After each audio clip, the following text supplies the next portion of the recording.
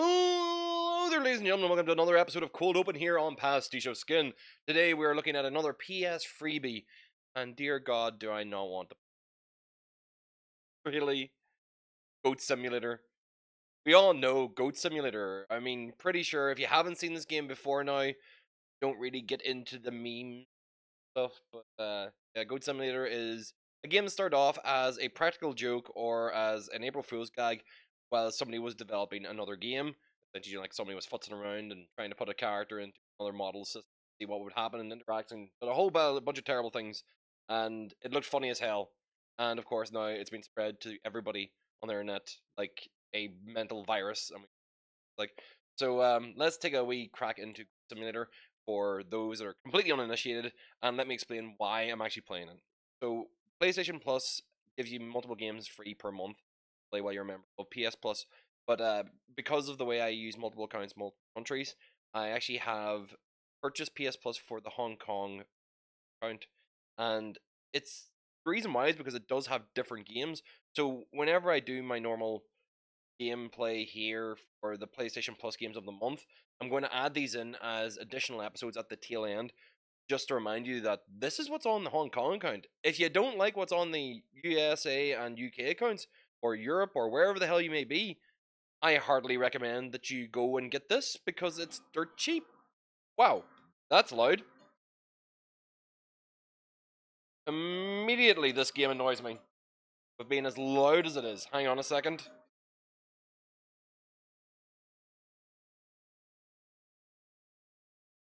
Like, that's not even just loud through my recording software, that's loud through the TV as well. Jesus. Alright. Let's get this mic a little bit better so they can actually hear me over the top of this. So obviously the game's proud of its broken lineage.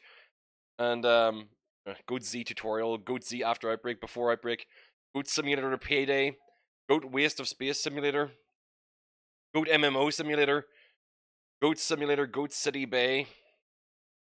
Jesus Christ. It's just the fact that this is gone as big as it has. I'm assuming all the rest of these are all downloadable DLC, so I'll just go straight to good old Goatville. Although I'm curious about the Goat City Bay one. Oh, good God. Oh God, I already know all that. The worst thing is that's all something I'm all familiar with. Can we do Goat City? Coming soon. So it's all coming soon for any of the ones that you haven't downloaded or bought. Yep. Yep. Yep. Oh, you get Goat City Bay at least. And what about MMO? No. Alright, in that case, let's go with Goat City Bay. God. Like the Mutator Jetpack Blue Streak. Oh. So, obviously, it's all designed. VR Mutator, plug your goat into the new reality.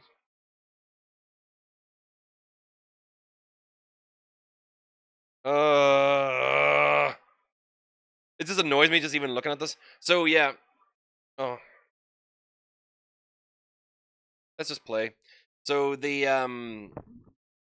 fact that the games are different between Hong Kong, USA, UK, it's all, you know, sometimes the games are good, sometimes the games are bad. A lot of the times, people complain incessantly about what games are being selected for the UK and USA, and you can get an idea of why some of that complaints happen because you see what the options are on other other services and other places. Goat Simulator, I wouldn't say is a good game. I mean, it's a fun game. This is the kind of thing that my nephews and nieces will actually spot on my PlayStation and want to play incessantly, which is fair enough to them. That's that's their thing. Oh, I forgot that's how you turn on and off Ragdoll. So, yeah. Lick.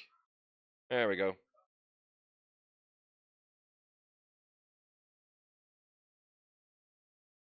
And get some momentum. Ah, so I was going to be able to do that.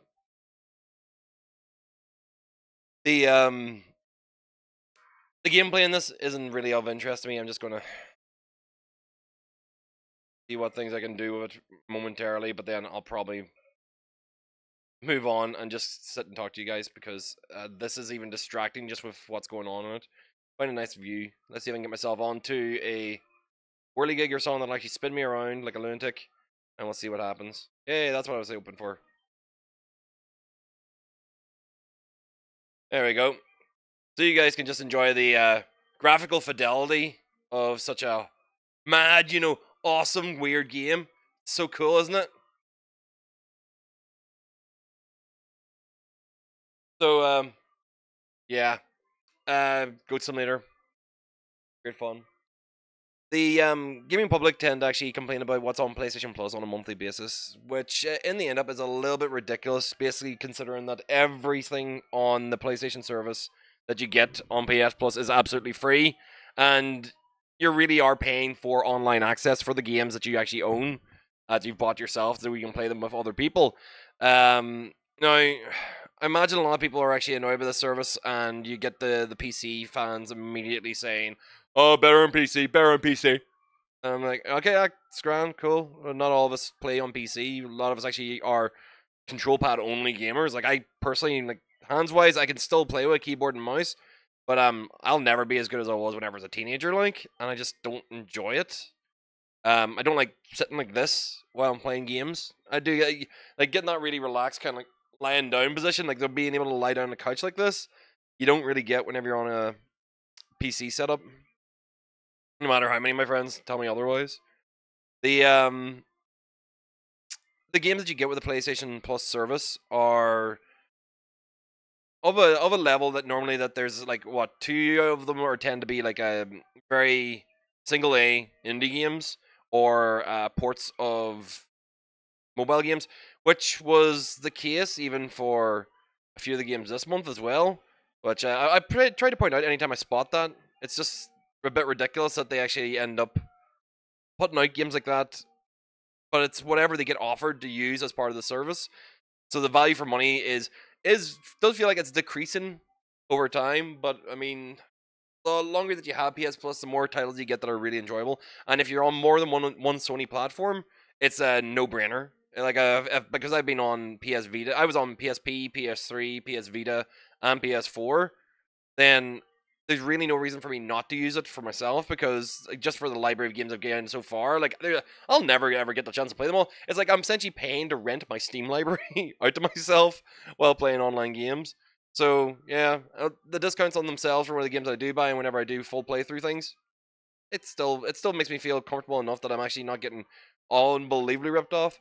But the big question is on top of that is digital games, digital ownership. Do we actually own our games? And the answer is no. We're always sold a service to these games. I've been burned a number of times over the years by games that I've really wanted to play that I've actually been yanked from stores. Starting as far back, or sorry, as early as Xbox 360 at least, because there was a couple of games that were on 360 that I purchased from the store. I think the one I remember the most was actually a copy of Jade Empire and another game. What was it? It was a point and click adventure. Oh god, it was actually a murder mystery one that I really liked. Still Life. And Still Life had been removed because I think it actually had either a vulnerability to the 360 services or the license had been lost or something like that. But losing access to that game, and I mean proper losing access to that game, even though it was in my library, I still couldn't re-download it. That was the most frustrating thing about it. It was completely gone, even though I'd paid for it, which was the worst of things. And now with the examples of PT and games that are actually like in people's libraries that they can re-download but are no longer available on the service to purchase, things like the Amazing is it Amazing Spider-Man? Yeah, the Amazing Spider-Man video games and the Turtles Mutants in Manhattan game that came out there only about 8 months ago. These are things that we need to worry about whenever it comes to archiving. And archiving our video game history is kind of one of the more important things to me now. It feels like being like a digital librarian. It's the reason why so many people like just did not delete their copy of PT whenever the game was actually removed from stores. Like essentially going like, oh well, I'm never getting rid of this now. This hard drive is now my hard drive for life that's got PT on it. And then a fair amount of people, because it was in the early days, or not early days, but a while ago. Like I lost mine whenever I was transferring drives. I didn't even pull it across drives because I didn't think that I had to. I thought I ended up wiping my drive accidentally whenever I was trying to copy stuff across. So I missed out, and other people are actually like constantly having to like do that. Have a drive, a donor drive, and then the drive that you're putting in. Doing 3 hard drives just to back up their data to hold on to their copy of PT.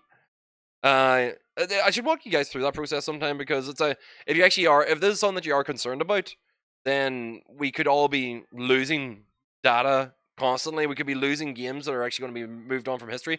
And I think some of it is because there's going to be a lot of games that are going to lose support or no longer be supported by their developers on these services now. A wee example that pops into my head is a free-to-play game that I've been playing for months now, and I did a video for it ages back. For like, I sent you the first 15 about how horrible and how frustrating and how pay-to-win and whatever else the game was, and I still play it because it's just a series of numbers flicking up on the screen, and it's like the gambling thing or the little tones and bits and bobs inside my head that actually, like that clash register noise whenever I'm playing it, means that I can't stop playing Adventure Capitalist until I complete all the planets that are there. But obviously, the game has been expanded upon so much more and has regular events and material on the mobile service of the game, because it makes them probably a butt ton more money.